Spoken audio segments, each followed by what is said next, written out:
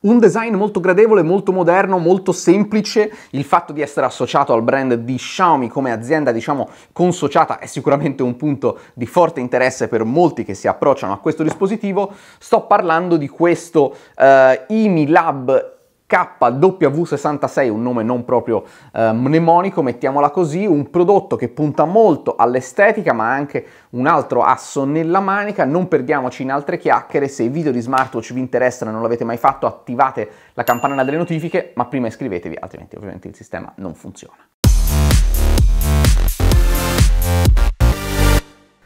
Ed eccoci qua a guardare la confezione di questo Imilab KW66. All'interno della confezione l'unica cosa veramente interessante è questo, che è l'alimentatore con connessione magnetica, e questo invece è lo smartwatch che è già al mio polso, con il cinturino in gomma che è molto comodo e anche abbastanza gradevole, devo dire. L'unica cosa, quando poi ve lo levate, devo essere sincero, appare un po' sporco, però potete tranquillamente lavarlo. I connettori sono posti qua giù in basso, vi faccio vedere, quindi voi lo agganciate così, lo mettete a un alimentatore al vostro computer e lui si caricherà. È realizzato in metallo, ha un design estremamente gradevole. Secondo me questo orologio lo si compra prima di tutto per la sua estetica molto semplice, molto gradevole, con cinturini che potete rimuovere tranquillamente e sostituire con uno a piacimento. Mi avvicino così vi parlo degli altri componenti. Il display è un TFT 240x240 pixel da 1.28 pollici, perfettamente circolare, senza mezze lune, senza niente, con un vetro leggermente curvo 3D sui bordi. Lo schermo non è luminosissimo e al tempo stesso non è grandissimo, non è più ampio di così, tende a stare sul nero perché probabilmente, almeno per dare un'illusione che sia più grande di quello che davvero è un po' grigino. I colori non sono vividissimi e lo vedete anche inclinando leggermente l'orologio, si vede dove finisce il display, e all'aperto non è degli schermi più luminosi.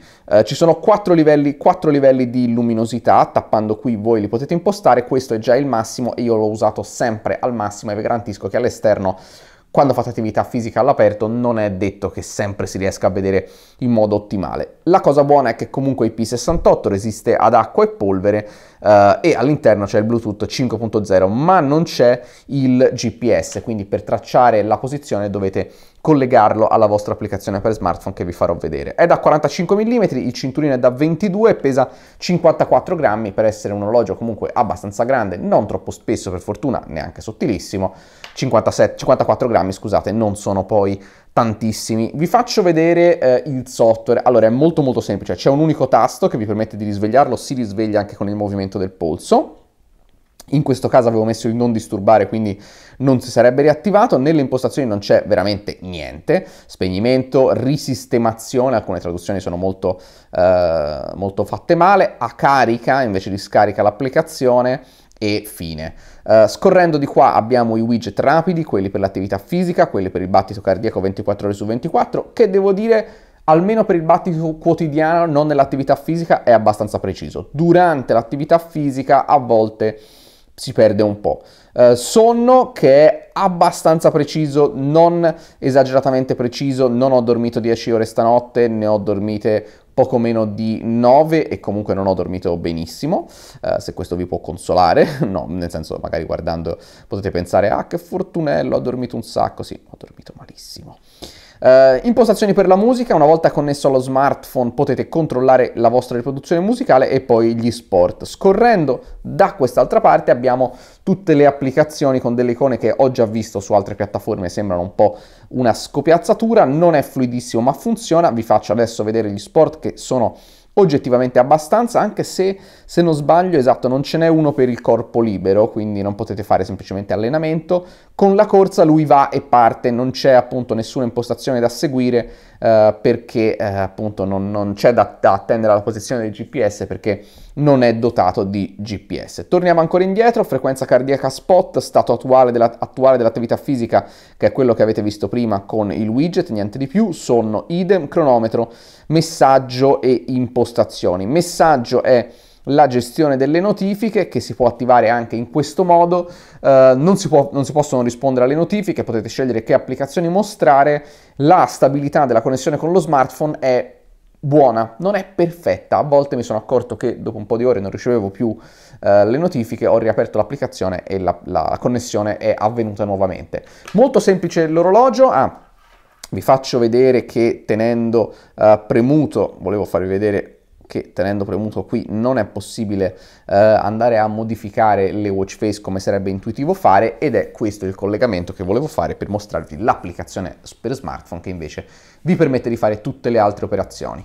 Questa è l'applicazione, purtroppo anche se è una consociata di Xiaomi, non è Mi Fit, ma si chiama Glory Fit, anche se somiglia dal punto di vista estetico. I dati sono questi, non sono moltissimi, potete qui tappare per vedere appunto come è andata oggi, come è andata ieri, eccetera eccetera. Le traduzioni sono abbastanza scarsine: stato di silenzio, stato di decompressione, stato di cardiopolmonare, stato di limite, insomma si capisce se sapete di cosa parliamo, ma non è che siano proprio ben fatte. Qui possiamo andare a tappare per esempio a vedere un'ultima sessione di attività fisica con anche il grafico della frequenza cardiaca in tempo reale, ma su attrezzatura abbiamo le cose più interessanti. Su Dial Settings abbiamo, qui lasciamo caricare un attimo anche se non si capisce che sta caricando, la possibilità di scaricare degli altri quadranti, e questi sono quelli disponibili. Su quadrante personalizzato potete andare a modificare questo, scegliere il colore dell'orologio digitale e poi impostare un'immagine a piacimento come sfondo. Possiamo andare ad attivare o disattivare il monitor del dibattito cardiaco, le notifiche di chiamata, le notifiche delle app, che sono qui quelle dei social network, poi altre applicazioni, poi ancora altre. Su Altra Ricorda trovate tutte, premendo ancora su Altra Ricorda avete tutte le applicazioni sullo smartphone da impostare come applicazione per riceverne le notifiche. Promemoria di movimento, sveglie, attivazione con il movimento del polso, non disturbare, poi le impostazioni universali che sono la possibilità di scattare foto con un tasto, la possibilità di cercare lo smartphone se lo avete perso e le notifiche per quanto riguarda gli SMS che sono separati dal resto delle notifiche. Un'applicazione molto semplice, molto spartana, diciamo che fa il suo, pur avendo delle traduzioni veramente fatte male. E siamo arrivati quindi alla fine per questo Imilab KW66. Non vi ho parlato di autonomia, all'interno c'è una batteria a 340 mAh. Avete capito che fa una serie di cose, non tantissime, non è perfetto, le traduzioni non sono eccezionali, ma la batteria veramente incredibile, vi garantisce veramente senza problemi praticamente un mese di autonomia, che è un record quasi assoluto per un prodotto di questo tipo, ed è secondo me, assieme all'estetica, uno dei motivi per sceglierlo. Quanto costa? 59 euro su Home Cleaner, che è il sito che ci ha fornito questo sample per la recensione, e troverete nella descrizione o nella recensione testuale un codice per avere altri 10 euro di sconto e portare il prezzo a 49, che secondo me è ancora più inquadrato per un prodotto appunto che non lo si acquista per chissà quale funzionalità o per chissà quale precisione nel rilevamento dell'attività fisica, ma lo si acquista perché non costa molto, è gradevole, è ben fatto, ben costruito e soprattutto ha un'autonomia che è straordinaria. Per questa recensione di questo Imilab by Xiaomi, diciamo così, KW66 è tutto. Un saluto da Emanuele Cisotti per mobileworld.it.